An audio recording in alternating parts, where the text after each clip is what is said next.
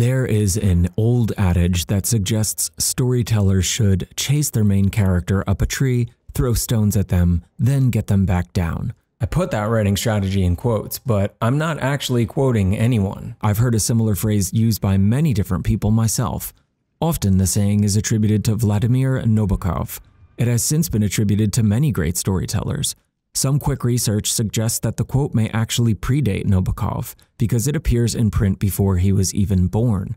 I fell down a rabbit hole trying to figure out who may have said it first, but I feared that the whole intro to this video would turn into a quote investigation, so you're free to search yourself and come to your own conclusions. It's not the specific quote that I'm here to talk about, but rather the idea.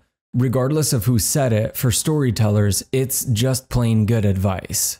Ultimately, the saying implies that protagonists should face adversity. They should face challenge. Through adversity, perhaps they'll learn a lesson, maybe even one that helps them achieve victory. After a character has faced hardship, they have earned the right to get back down from that tree. Before 2017, the Resident Evil landscape was looking a little grim. Various evolutions of what makes a great Resident Evil game had the fanbase split, some yearning for the old days and others arguing that the series had been pushed rightfully in a new direction. The fourth title was a wildly divergent success, and the fifth a game that took mainstream appeal to a whole new level. While Resident Evil 6 has a loyal following all its own, it's hard to argue that it had one true identity. It feels like a twisted amalgamation of what the series once was, what it had become, and where it was going. A smorgasbord of what were, at that time, modern game styles fused together into something that lacked one true vision. In a way, the series had started to resemble one of the twisted, mangled monsters it's so famous for. A claw here, a tentacle and an eye there. With the series taking different steps in new directions, many wondered what a new mainline title would look like and who exactly it would appeal to.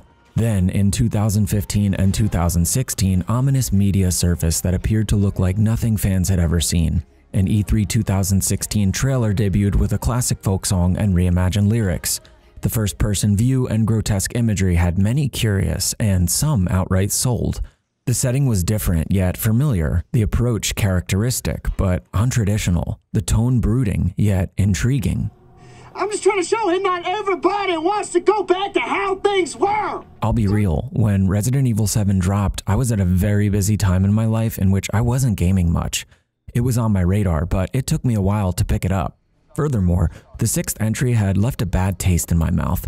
It wasn't until the remake of the second game released that I picked the seventh up. I binged both back-to-back in one snowy weekend, and while I thoroughly enjoyed the remake and still do, it was the seventh entry that stuck with me most. The story is engaging, the return to form a relief, and the new additions welcome. For all intents and purposes, I just knew it was a great game, and I'm sure there's millions of people out there who would agree. Recently, I had started exploring its concepts again, and it was then that I was struck with what I thought was a cool approach for a video. Spoilers for Resident Evil 7 and many other Resident Evil games ahead. How do you inject new life into what was, to speak frankly, a franchise very much in need of yet another evolution? How do you make another entry in a beloved 20-year-old franchise while appeasing die-hard fans and grabbing new ones? Did Resident Evil 7 save the franchise? I think Resident Evil 7 succeeds in bringing to the forefront the true sense of helplessness and desperation players missed so much from earlier titles. Of all of the features the game utilizes to return to the series' roots, I find it's the sense of vulnerability forced onto the player that succeeds most. Resident Evil 7 throws stones. Lots of them. Horror stories often rely on vulnerability to create tension and scares. When a protagonist is in danger, overwhelmed, outnumbered, we as viewers feel that sensation as we follow them through the story. The more the odds are stacked against the main character, the harder we're going to root for them to get to safety. The more obstacles in their path, the less sure we are they're going to make it. The more terrifying the threats, the less equipped they are to survive. This element, vulnerability, is crucial to what makes survival horror so enthralling. I'm not going to get into the mechanics of the genre because I've done it so many times before, but it's safe to say that regardless of all of the shared features titles who claim the genre have, there is one that counts: fear. But not fear of monsters. No, that's the horror part. I'm talking about fear for your own survival, panic, dread, angst. The survival part is the element that makes players think carefully about their choices, the part that makes them wonder if perhaps they wasted too many bullets on that one enemy, or whether they could have taken a safer route, or if they should have used that last chem fluid on a healing item instead of bullets. It's the fear they've mismanaged resources, taken the wrong ones into battle, or missed crucial items while exploring. It's the fear that the enemies are just that much better than they are. It's the fear that too many stones have been thrown, and they're never going to get back down from that tree they've been chased up. In Resident Evil 4, 5, and 6, the characters feel well-trained and well-equipped. That's not a knock against those games. That's their identity, and that's okay. But enemies dropping items after death and characters trading currency with merchants is not generally what people associate with survival horror. An abundance of ammunition, weapons, and quick-time events are also not staples of the genre. Resident Evil 7 strips all of these elements away and gets back to basics. It makes the main character and player vulnerable again. I've seen a lot of people discuss some of the horror inspirations Resident Evil 7 clearly draws from. For example, the Texas Chainsaw Massacre, Saw, and Alien franchises. But I also think it really leans into the ridiculous and amusing. The original Resident Evil games are unintentionally funny, but this one kind of leans into the bizarre, preposterous, and comical. It reminds me of a Sam Raimi film, specifically with its frantic camera work and body horror. Nevertheless, the game remains scary, a balance that is very difficult in horror. Does Resident Evil 7 fit into any other subgenres? I think it tries to incorporate many, even if some only briefly. It has some elements of slashers, body horror, splatter, found footage, torture horror, and comedy horror. For the most part though, Resident Evil 7 replaces action and puts the survival back in survival horror. The villains specifically are the driving force behind the genre, and since they're at the forefront of the narrative, it gets quite mad. That descent into madness is precisely what makes this entry stand out from the others. It's a descent into a madhouse. Think about your favorite horror IP. Got it? Cool. I'll bet the main character is vulnerable for most, if not all, of the story. I'll bet the monster or killer outsmarts them until late in the third act. I'll bet the villain's got some defense or attack or weapon that terrifies the main characters. I'll bet that most, if not all, of the other characters die or are severely injured along the way. Why? Because characters who can throw down with a villain early in the story don't have very much to fear. Enter Ethan Winters, an admittedly strange choice for a protagonist in a series filled with many that are so coveted. But I think there's a reason for it, and a good one at that. Primarily, the choice to stay away from series regulars was to start fresh, but there's more to it. We all know that Ethan Winters is a point of contention for many players, but I think there's a simplicity to him that works on a design level. I don't think he was so well received when the title launched, and I still don't know that he's ever really been redeemed in the eyes of series fans. We'll leave the 8th mainline title, Village, out of the equation for now. Is he likable? Maybe not. I've seen many people comment on how he's a blank slate for the first-person focused style, and that's a fair argument, but just because something is displayed in first person doesn't mean that it can't focus on character. What I do think is that for the first time in a long time, the title features a character who's somewhat of an everyman. Ethan is just some guy. As far as his characteristics and motivations, they're admittedly pretty bare bones. He's looking for his wife, whom he thought dead before the events of the story. It doesn't give us much to grab onto. He doesn't have any interesting characteristics, no flaws that need fixing, no great lessons to be learned. He's quippy, I guess. We're not provided with much, but what his character does provide is the clean slate the developers needed to make him and players feel helpless, but not incapable. There's no elite mercenaries or trained operators to be found here, at least not in the main game. It reminds me of the first title in the series. Remember when we first met the STARS team? We're led to believe they're elite. They're cops. They've got training. Still, they find they're unprepared for the terrors that lurk in the Spencer estate. Good though they may be, the bioweapons will challenge them at every turn, as well as the deceit. Back to Ethan. Ethan has that one goal: find his wife. It's pretty simple, and the search for a missing person is the start of many horror and thriller stories. Sometimes simple is good. The first title in the series initially starts in the same way. What was the goal? Find the missing STARS team members. A little bit of a callback. It's the treachery the STARS members uncover along the way that makes for an interesting story. Resident Evil 7 functions very much in the same way. When Ethan first finds Mia, she doesn't seem thrilled. Gee, thanks. Came all the way to Dulvey, Louisiana just for that? But the truth is that Mia's goals were far more sinister. In my previous videos, I talked a lot about the controlling ideas and themes of the original games. Check those out if you like hearing me talk about the franchise. I reduced the original trilogy to one core idea: trust. Resident Evil 7 returns to this core concept, and this time with a similar twist. What starts as a traditional horror story, person goes looking for missing person, reveals a plot that challenges the beliefs of the protagonist, as well as the antagonist. It's a solid base, and makes me believe that the development team thought long and hard about what Resident Evil was, or is. We discover through the course of the story that Mia and her team were doing some very nefarious activities, a common trope viewers have come to expect from the series. There's a really good switch that happens here though. Mia, seemingly the victim, becomes the secondary villain. Not only is she the first enemy you face, but she and her partner Alan are revealed to be the reason behind all of the problems that have arrived in Dulvey. When we're forced to play as her later, it becomes more meaningful because she has to work to clean up this mess she made. Not only have her and her team's actions brought this plague upon Dulvey, but they've affected the poor Baker family. And probably the most unique and meaningful facet of Resident Evil 7's storytelling elements is the revelation of just what happened to the Baker family. For the better part of the game, players will have to contend with Jack, Lucas, Marguerite, and all of the terrifying transformations they go through. At first glance, they're just monstrous villains befitting the franchise, but the discovery of files and information adds more context to the story that emotionally elevates it beyond crazy family.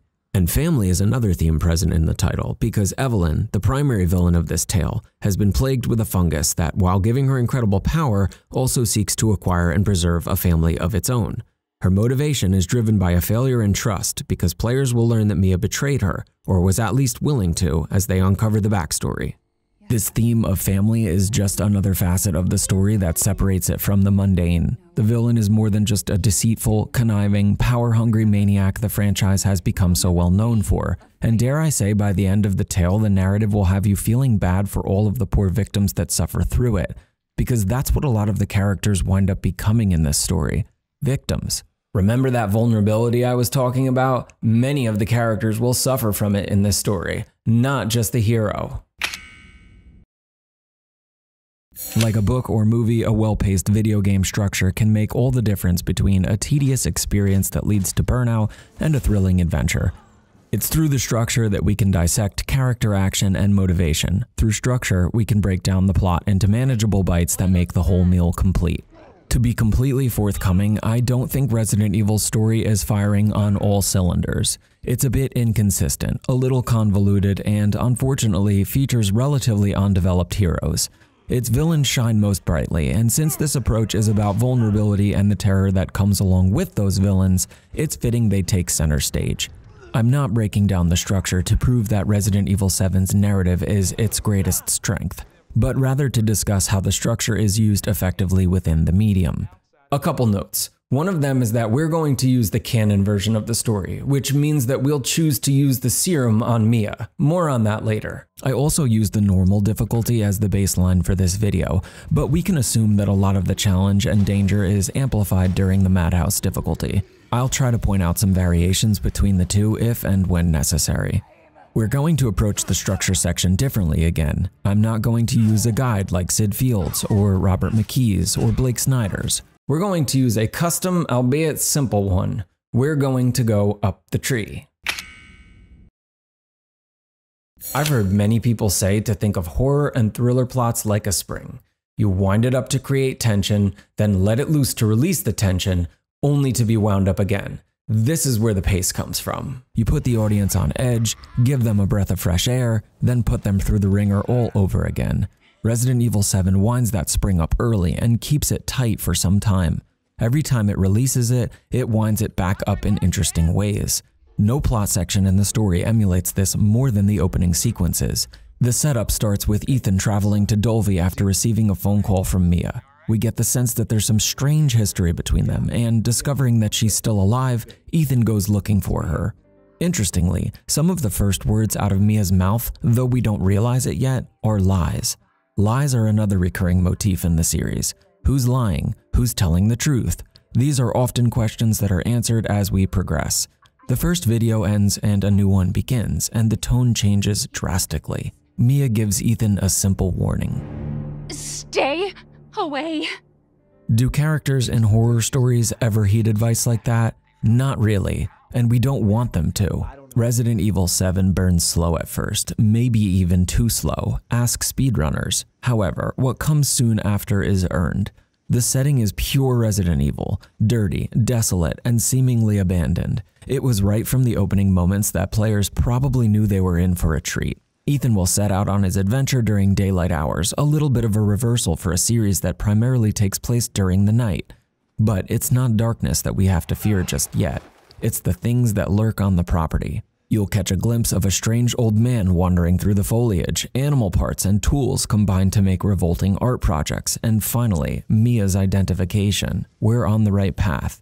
The home ahead must hold answers. After some investigation of this strange, unnerving home, players will soon discover a tape. The tape features the last moments of a ghost hunting television crew consisting of Peter, Andre, and Clancy of Sewer Gators as they investigate the Baker estate. As you can imagine, chaos ensues. The game uses this mechanic often. Teach players about environments and puzzles through flashbacks. Notice the early tip-off while the crew investigates the home. Hillbilly Joe and his family go missing. Not hillbillies, the Bakers. Jack and Marguerite Baker. And they were quiet, not backward. The narrative tells you not to make assumptions early on, but when someone comes for you wielding a shovel, you quickly forget about that context. The tape finishes when the characters meet their demise and Ethan discovers the clues needed to keep searching. In the inciting incident, he finds Mia, but not all is well. She's miffed that he came looking for her, and she seems all around confused about her current state. You'll look for an escape route together below the Baker estate. You'll attempt to return the way you came, but that plan is short-lived. Mia is possessed by some unknown force that will turn her loose against Ethan. It is here, in this moment, that Resident Evil 7 chases players up to the top limbs of the tree. You are not safe. When Mia attacks Ethan, we have no options presented to us. Mia will throw him through the holes like a rag doll. When he finally recuperates, he'll have to take another injury in the form of a knife through the hand. It's quite frightening and infinitely entertaining. You are helpless to defend yourself. We spend so much time in these games trying to avoid injury. No damage runs are a staple of streaming within the community. But in Resident Evil 7, Ethan has no choice but to take it. It's arguably the most violent introduction to a video game I've ever seen. I'm here for it. Next, Mia fights off this intruder within her, and she does so by slamming her head against the wall repeatedly. There is nothing you can do to help her. After some more investigation, Mia will spring to life once more, and this time you'll be handed your first defense item, a hatchet. It's a far cry from the introductory pistols the series is famous for. This is another great moment of putting the player off kilter. Sure, you've been given a weapon to defend yourself, and that should make you feel a little more confident. But think about what the narrative is forcing you to do. Defend yourself from your wife. That's literally the only option that is presented to you. It's really twisted. We meet our first supporting character, Zoe, and she starts to deliver some vague tips to Ethan. After subduing Mia, she'll return yet again. This moment presents a major question that is really fun and provides the first clue that nothing is what it seems. She's healed herself, at least enough so that she can continue her pursuit. You might have wondered in that moment when this spring is going to be released, but the tension is only going to increase. Ethan gets pinned to the wall through his hand with a screwdriver, grotesque and terrifying. As he struggles to remove it, Mia retrieves a chainsaw, certainly a nod to an iconic 70s slasher and one of many in the game. It also seems like the series tried this idea in the fourth entry and struggled to let go of it. Oddly enough, it's this entry's setting and aesthetic in which the tool fits the best. There's a great feeling of defeat in this moment. Ethan struggles to remove the screwdriver, twisting and turning while Mia approaches with the screaming chainsaw, and just as he finally removes it, she cuts right through his hand. Holy shit. I really couldn't believe this entry went there. What a start. To have the audacity to gravely injure a character so early on was exactly the breath of fresh air this series needed. It really goes a long way to remind you that you will suffer.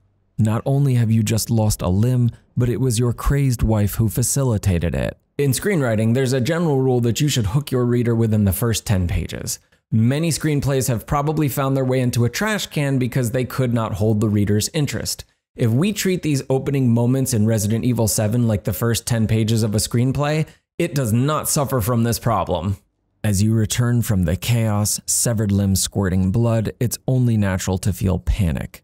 It isn't until after this moment that you'll finally get a handgun. And once you finally do, the game doesn't make you feel as if it's really going to protect you.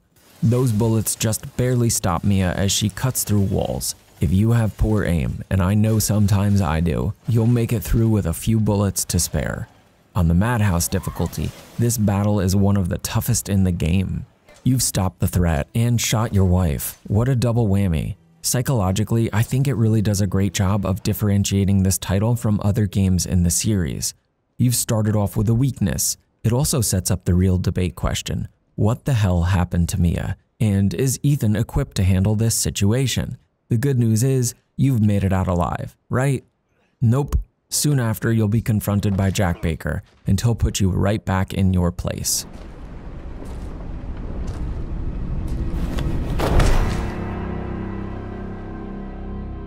Now, something interesting happens in the narrative here that kind of pushes back against my argument a little bit. I'll admit it.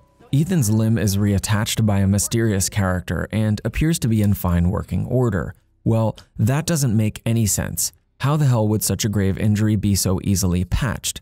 That does not make me feel at risk anymore. In fact, for some players, Resident Evil 7 might have jumped the shark right in its first act. But ultimately, Ethan's infection winds up being a plot construction that, while providing a great excuse for adept healing capabilities, doesn't make him any more safe while exploring the Baker estate.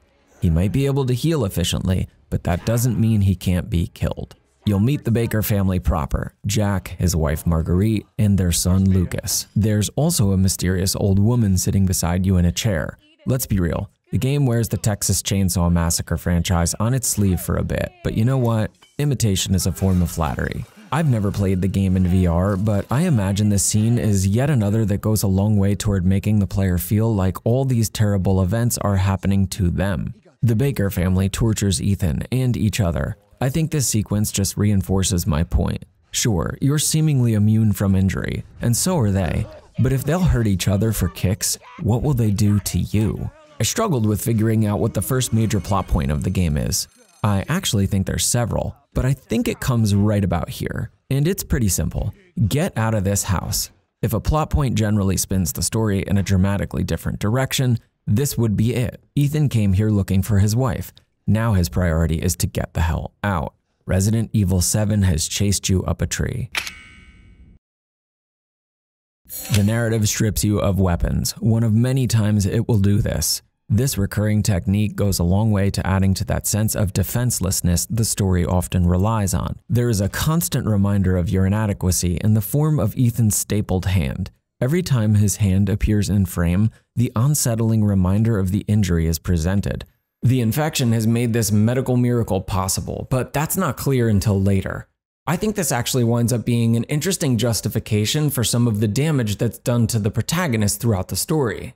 Generally, we're required to utilize the suspension of disbelief to imagine that locally grown herbs and cans of first aid spray will combat viral infections, but in this title, the logic is a little more concrete. This idea carries over to the next entry, Village, as well. Jack will pursue you throughout the house while you sneak from room to room. You'll have to use patience to acquire tools, because carelessness will not work here. This wonderful little moment happened to me the last time I played the game, and it's never happened to me before. Jack caught me slipping and cut my leg off. It was just a reminder that I didn't stand a chance, and I had to crawl to retrieve a healing item so I could reattach it while he laughed at me. A nice surprise I'd never experienced. A reprieve comes in the form of Deputy David Anderson. He's not so trusting at first, but he'll finally provide you with a knife that will help you proceed. I like this little nod because, again, in the original Resident Evil, the stars were just cops investigating missing people, echoing the original setup. Unfortunately, Anderson's time within the narrative is short-lived, because Jack will slice his head in half with a shovel. Now Ethan will be trapped in this arena, and we'll see just how mad the fungus really makes its victims. You'll fight Jack for the steering wheel of a vehicle in the garage, then he'll go fully crazed and try to take you down with him. What's great here is that his actions drive the insanity even further. Just when you think you can grab a firearm, Jack comes to and steals it from you. But he doesn't kill you. Instead, he blows half of his head off. Jack has no fear, not in this state, and it only makes him more terrifying.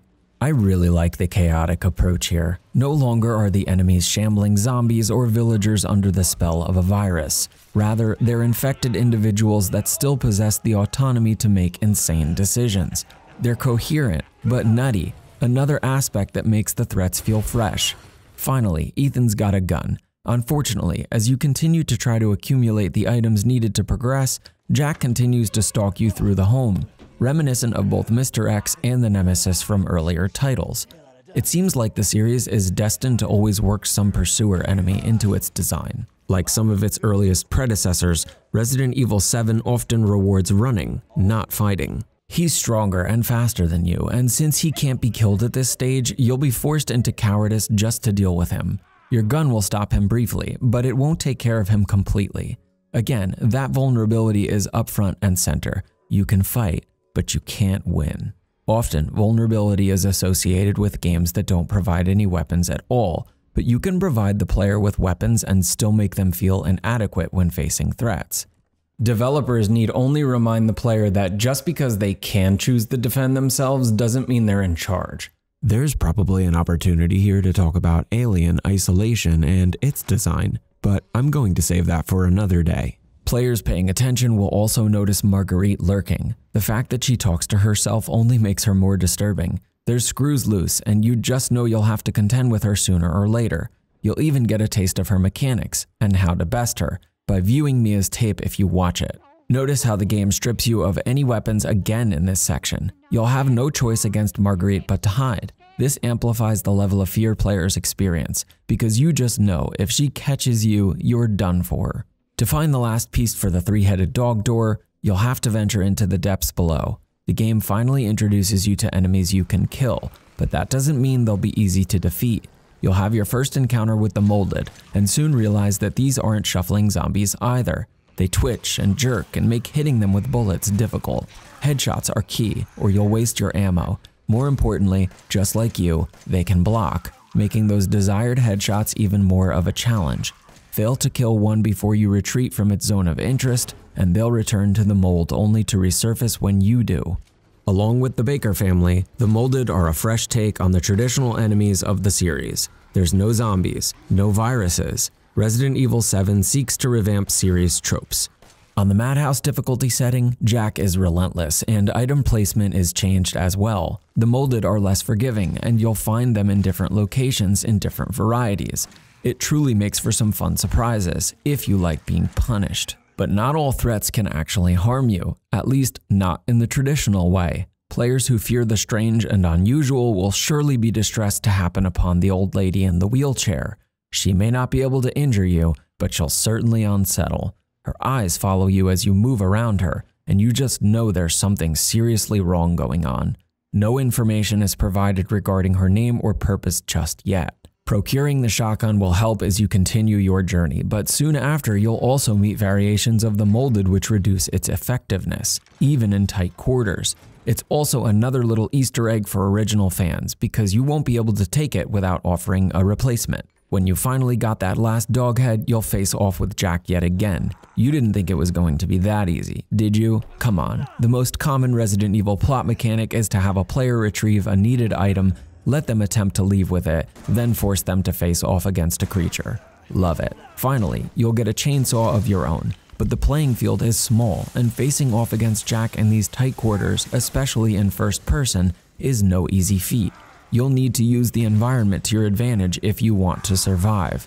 If you're successful, you're free to escape, so let's release the tension on that spring for a moment. The narrative introduces you to your sort of home base, the trailer. Here, you're free to take a breath, organize your items, save your game, and maybe even invest in some new goodies. Zoe raises the stakes by telling you what you probably already knew. We're all infected, and we can't leave unless we purge ourselves of the infection. She'll provide you with a new task. Find the items that will help us concoct a serum. you'll venture off into a new section of the property, reminiscent of the STARS members' exploration of the dormitories. Noticing a trend here? You'll meet Marguerite proper, and all of her friends too. The insects that swarm with her provide more of a nuisance than an interesting enemy, but for players with fears of critters, this section has plenty to offer. One of the things I love about Marguerite's location is that you feel trapped by the swamp. It's a reminder that you can't just up and walk away from this property. There's no escape through these murky waters. A reunion with Mia is short-lived because the crazed Lucas will capture her before she has a chance to say much. Discovering the new plans for a unique weapon will help protect you from insects, but even the design feels inadequate. It's makeshift and cobbled together and doesn't feel like a weapon that packs the punch you really need other than to make the enemies manageable. You'll face off with Marguerite when you finally got the key for the crow door. Geez, speaking of doors, even the doors in this game are disgusting. Someone just straight up pinned a crow to this door. Dead animals are also a recurring motif in the game. Yuck. Just when you thought you'd be able to grab Marguerite's key item, a lantern, it will return back to the mold with her, snatched away at the last second. Another call from Zoe will point you in the right direction, and you'll discover the instructions for the serum in this odd box. If you want that lantern, you'll have to find it in the greenhouse. It's here where Marguerite will reveal her true form, a gangly, vicious version of herself. This is hands down one of my favorite battles from the series. It's got a cool arena that has multiple levels and Marguerite can navigate in and out of it, but Ethan can't. Your best strategy here is to listen for her, and since the sound design in this entry is A+, it makes it all the more fun. Shooting her in her, weak area will finally take her down, but you'll have to contend with swarms of insects as she crawls from room to room. The lighting works really well here too, because the dark pockets play tricks on your eyes. Ethan will return to the upper floors of Marguerite's domain, and it is here where the game really introduces its true villain. You'll discover children's drawings, toys, and even be taunted by a young girl's voice. Some backstory is revealed if you pay attention. You'll catch one quick glimpse of Evelyn, and more molded try to stop you. When you return to the trailer, you'll find you've been beaten to the punch. Lucas's games begin in earnest, and the first task is to return to the house and grab some keys he's hidden inside of it. More molded appear, making familiar places scary all over again. One of my favorite story elements is expanded on here as the spring is unwound, and it involves the Bakers. Even though you've just killed two, there's these little reminders all over the house that they were just people. Jack's picture when he left for the Marines, Lucas's journal entries, Marguerite's doctor's notes. It really goes a long way to humanizing these people, and I just love it. You'll retrieve another tape regarding a birthday celebration, and if you don't watch it before doing the puzzle that comes later, you'll probably die before you learn from your mistakes. What's so warped about this tape is that there is no success. The victim will have to suffer through the consequences of what is seemingly victory, only to die a fiery, excruciating death. Those screams are horrible every time. Ethan will pursue Lucas, but Lucas is deranged and he won't pursue you in the ways Jack and Marguerite do. Instead, he'll force you to pursue him while you contend with his sick traps and obstacles. The game tosses another little stone here, and it comes in the form of trick item boxes. Some boxes will explode when destroyed, so you'll have to relearn your approach to resource collection.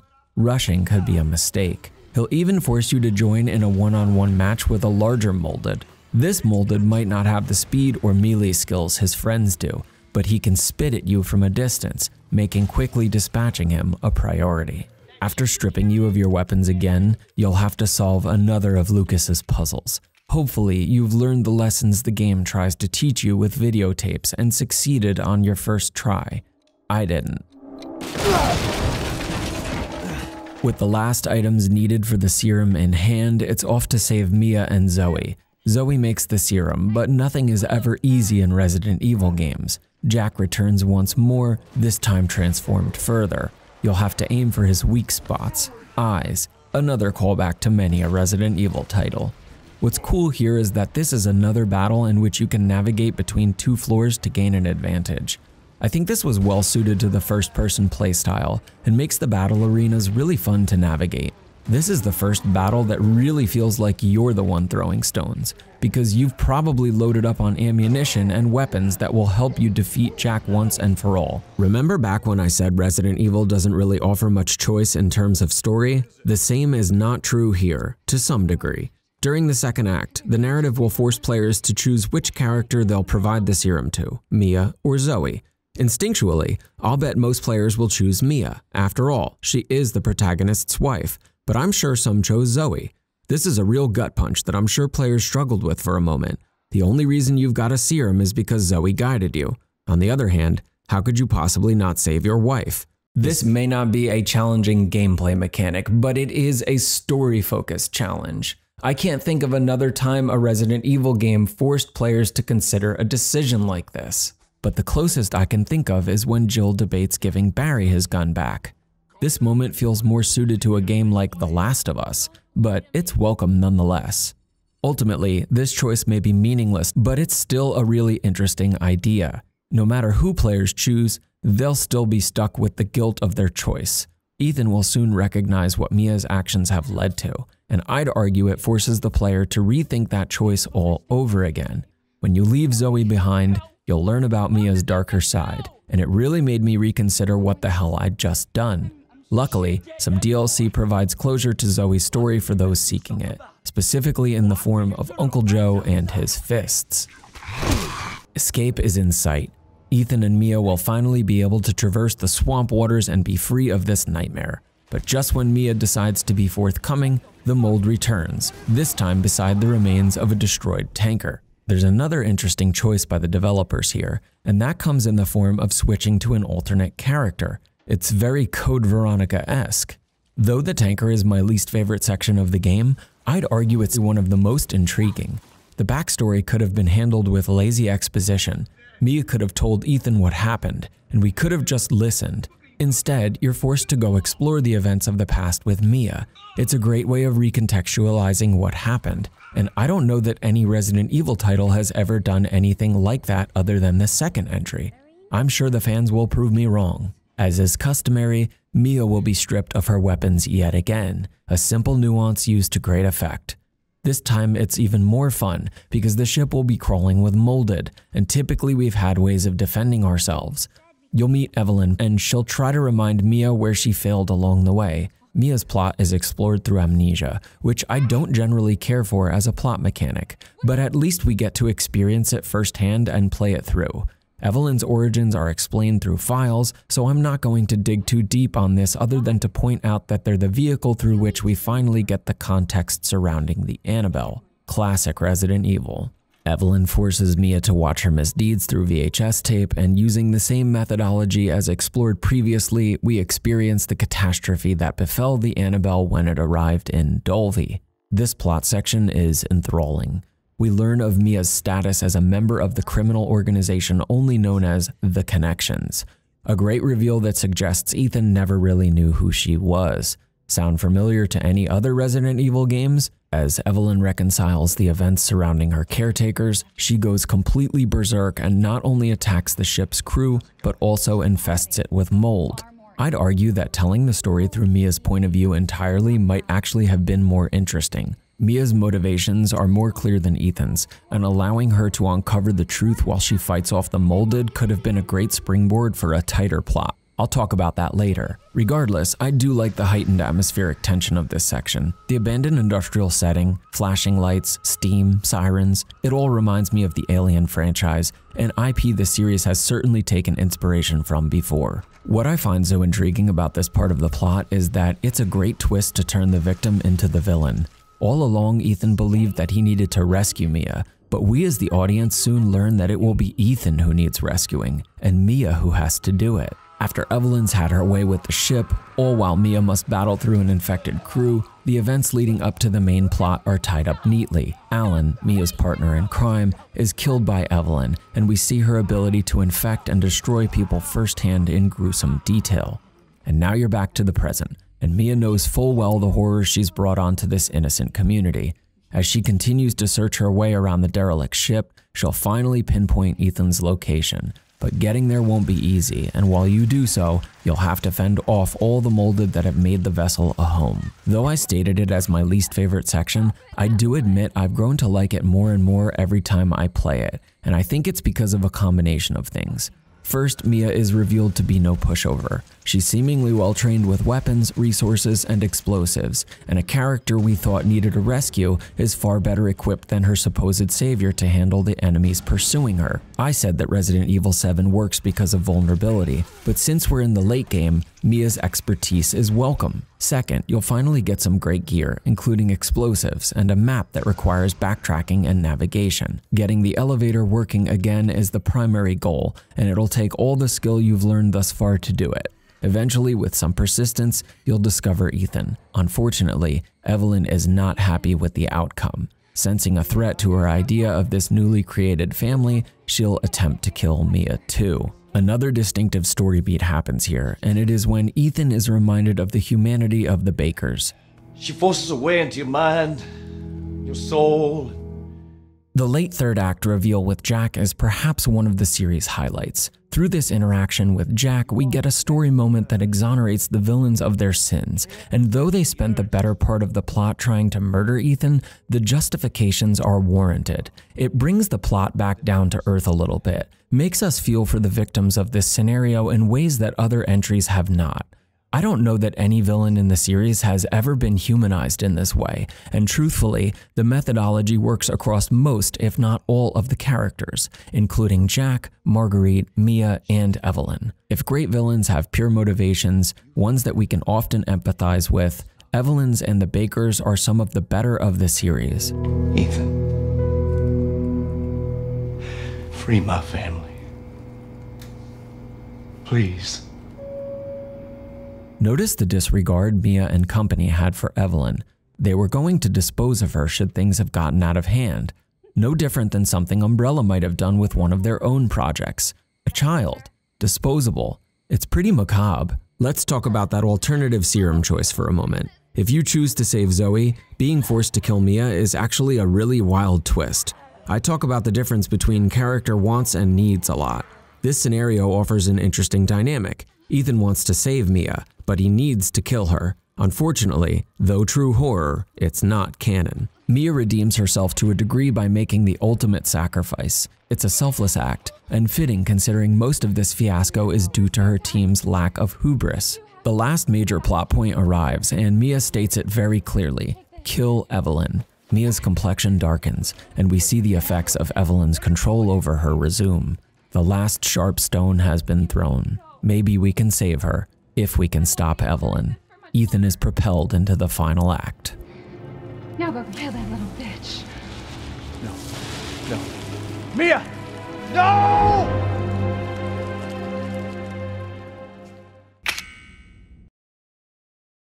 Throughout this essay, I've tried to provide examples of ways that Resident Evil 7 makes players feel vulnerable, but as Ethan is thrust toward a conclusion, that sensation is subdued greatly, and rightfully so. It is in the final moments of the narrative that Resident Evil 7 does not force you to fight with one arm tied behind your back, but rather come out swinging. Sorry, wrong section. Before you head into what will be the final stretch, a helicopter in the distance signals some hope. Documents reveal perhaps they've been surveying the property for some time. The momentum is powerful here, and the pace more high-octane. Perhaps the game has started to lean into some of the action horror tropes the series had grown into, but truthfully, most third acts do. Don't worry about getting hit with stones. Now you're throwing them. Though I think the mine is introduced abruptly, it still makes for an exciting romp. I don't know that it serves the plot of this game in any meaningful way like the other locations do. It feels tacked on and isn't really given the backstory or justification needed to make it expand the story in a way one might hope. In Resident Evil 4 and 5, underground caverns and mines are explained thoroughly. The same can't be said in this case. The molded are out in full force, and Ethan will be forced to dump all that ammo that's been accumulating to make it through. A gauntlet of molded variations will stand in your way. It's a true descent into hell. The behavior of the mutamycete, the fungus the characters have been exposed to, is explained, and so too many of the characteristics associated with the Baker family and Evelyn. Ethan will make a batch of necrotoxin. The exit is in sight. As your final challenge, you'll go up against not one, but two of the larger molded together. Truthfully, it's a little underwhelming, only because the final boss is equally so. Unlike the tradition of most Resident Evil titles, in which your final encounter will test your mettle fully, this game does not offer that same level of challenge.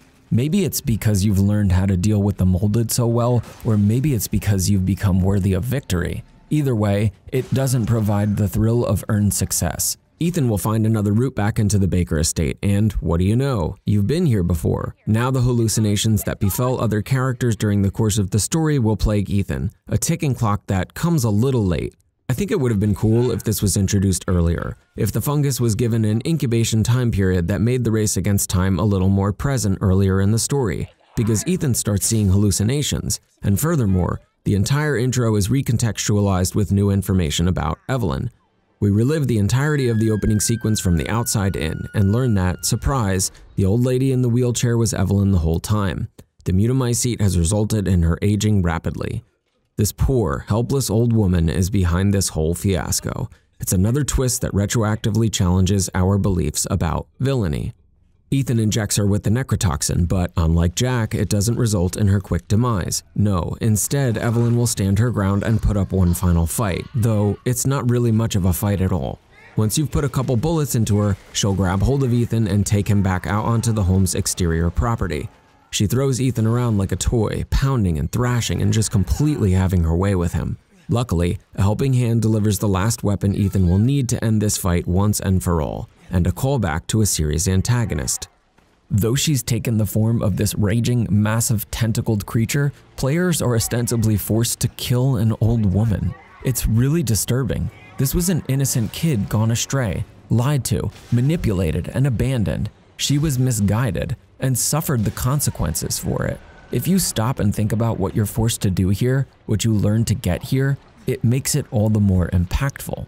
Fire the gun in time, and Evelyn will go down, calcified and solidified into a dried-out husk that will terrorize no more. And just when you probably forgot you were playing a Resident Evil game, who else comes fast roping in but Chris Redfield, albeit with divisive character model. I still don't understand why this character model is so debated. I don't think there's anything groundbreaking about it, but I also don't know that it's enough to grab my pitchfork and torch over.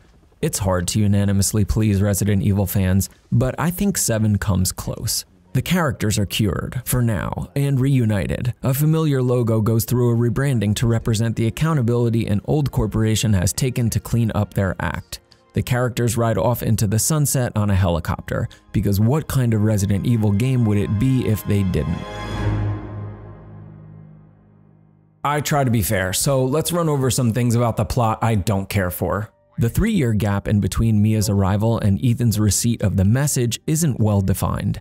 I don't know that we're given a very plausible explanation of what happened during that time. As far as plot holes go, maybe it's a crater, maybe it's a nitpick. Either way, it's not important enough to the central ideas the story explores to make me lose interest. Just a lack of oversight, I think. It's probably the main character who's the weakest link here. Generally, a story's main character should be the thing that audiences connect with, but I'm not sure that has ever been the case with any Resident Evil title. Ethan has some agency, and that's cool, but there's no definitive characteristics that make him memorable within the context of other series regulars. I've never claimed that beloved franchise characters are that well defined either, and I think that's a problem the series has always suffered from.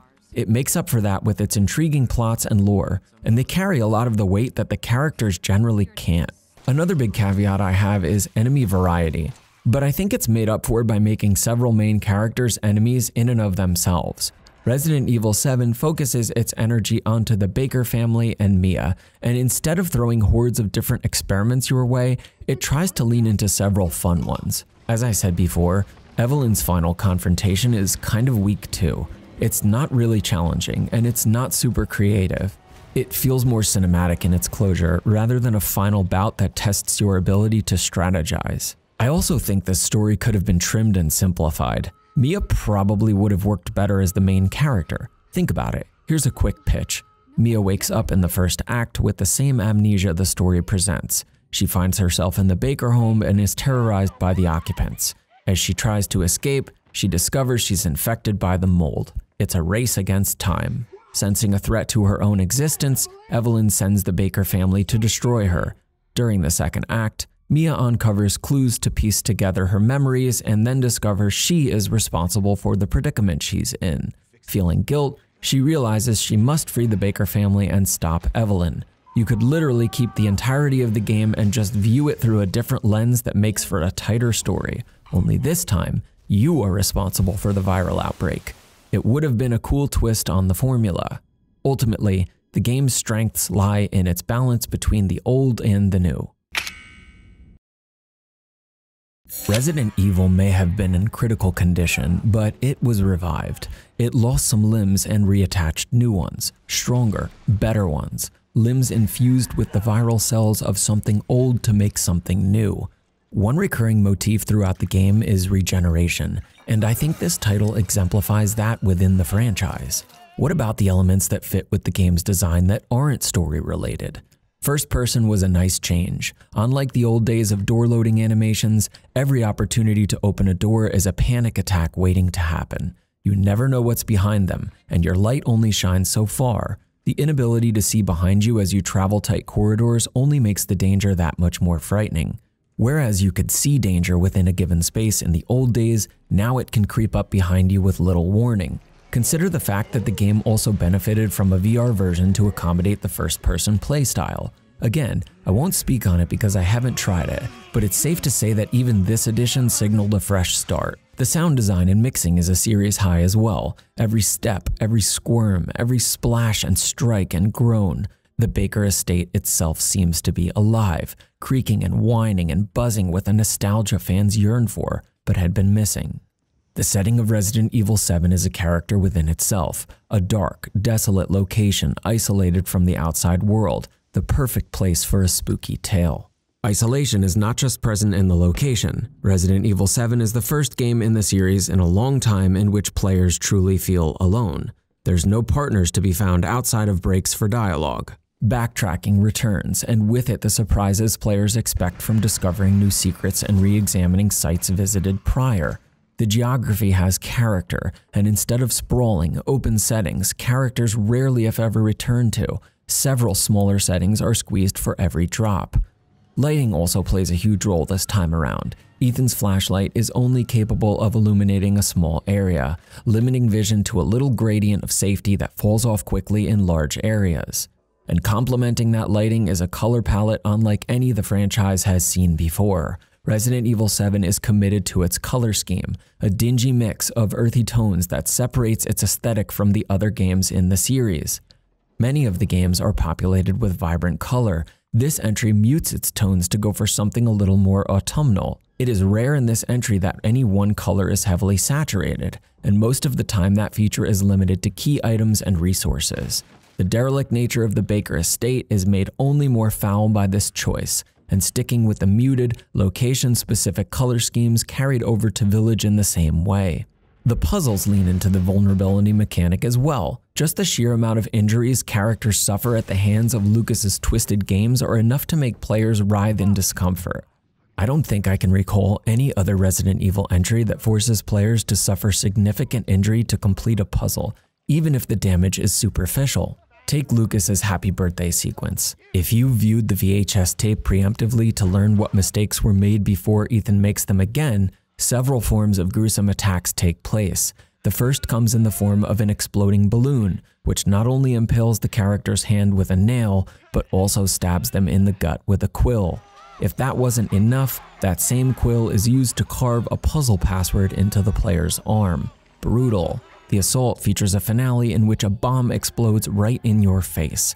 If you haven't learned how to subvert the sequence properly, you'll suffer the consequences when you attempt the puzzle with Ethan. The block mechanic plays into the same idea of desperation. There's no shields, no parries, no body armor with which to reduce damage. All Ethan can do is throw his hands up and hope for the best.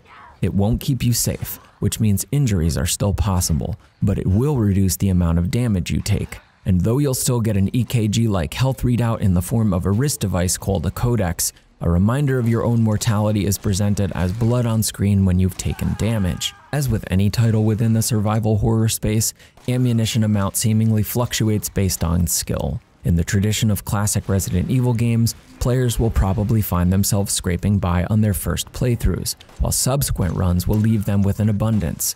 What I'm concerned with is that first experience in which everything consists of trial and error, and every surprise is meaningful and dangerous. Mastering the skills needed to best the challenge is ingrained within the genre and its replayability, but when I played Resident Evil 7 for the first time, I felt like I wished I always just had a few more bullets. Even weapons take an interesting form. When you first find the shotgun, you might be thrilled to feel like you've retrieved a weapon with some power. Soon after, you'll discover the plans for another weapon that will aid you, but this one is makeshift and fits within the style of the game. I mean, just look at this flamethrower. It's been improvised by parts one could find in their local hardware store. Hardly a weapon to be feared, unless you're an insect. It has no real stopping power, and requires quite a bit of fuel to reduce an enemy's health worth a damn. The grenade launcher packs that significant punch you'll be looking for, but at a cost. You can only load one round at a time, so firing at will is foolish. You'll need to think about how and when you're going to use it.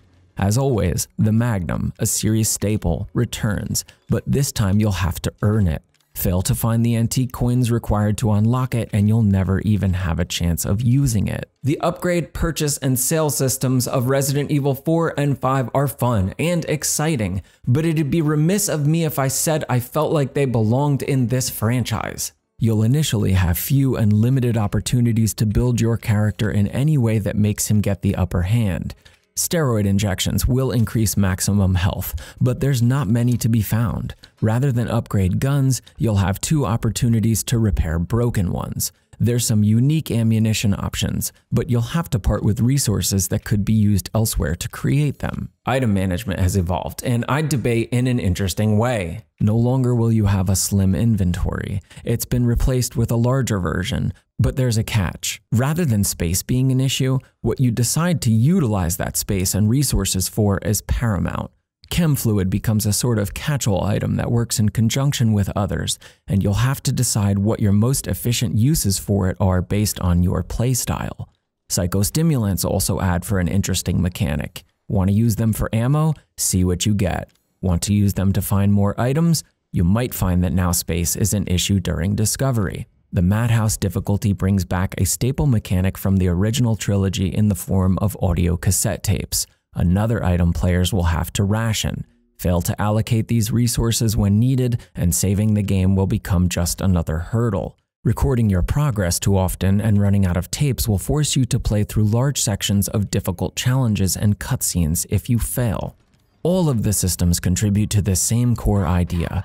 Resident Evil 7 does not want you to feel like a superhero. It is not a power fantasy.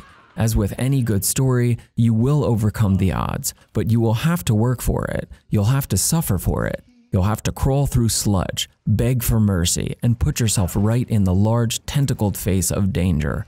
You'll have to get up close and personal with the monsters that terrorize these poor victims to survive. Resident Evil 7 fundamentally works, and it's rare that sequels, reboots, and reimaginings hit the bullseye. Because let's face it, that's what Resident Evil 7 feels like. It feels like the developer said, we can't go down the same path we've been going down. It was fun, but we may have lost our way a bit. We know the destination we need to get to, but we need to change the route and the vehicle. Resident Evil 7 chases players up the tree, pummels them with stones, then convinces them they are ready and worthy of getting back down. Somehow, it manages to feel like a classic in the vein of the original trilogy, while being something entirely its own. It made me scared again in a way some of the later games haven't. Despite some missteps along the way, Resident Evil 7 is a reminder that this franchise is poised to survive, to get back down from the tree no matter how many stones have been thrown. Yo, it took me quite a while to get to another essay. Sorry, but I've been really busy. I'm working on more manuscripts, more screenplays, and streaming on Twitch. Yeah, get at me at Shark Cookies. I've really been focusing on indie horror lately because a lot of the games I've been playing have heart. I'll try to get some more videos out soon. I appreciate the viewers who keep coming back. Thanks so much for watching. If you like this video, feel free to subscribe to the channel. Give it a thumbs up or comment. Share it with your friends or survival horror fans. Be sure to check out my other videos about the Resident Evil franchise. I'll be back with more soon. Be nice to each other in the comments. Thanks for watching.